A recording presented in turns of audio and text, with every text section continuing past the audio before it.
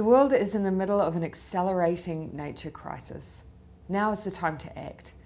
Ahead of December's landmark COP15 UN Biodiversity Conference, Aotearoa New Zealand reaffirms our commitment to reverse biodiversity loss by 2030 and secure a transformative global biodiversity agreement that delivers a nature-positive world this decade for all. This includes action to protect and conserve at least 30% of land and ocean globally, to immediately stop funding the destruction of nature, and to transform our economies to work with nature, not against it. In pursuing this transformation, the Global Biodiversity Framework is an opportunity to elevate partnerships with Indigenous peoples and local communities. It must respect the rights of Indigenous peoples and reinforce their critical role as guardians and the place of traditional knowledge in restoring nature. Safeguarding nature is at the heart of New Zealand's future. Its services to people are the foundation of our economy and an ongoing source of innovation and opportunity.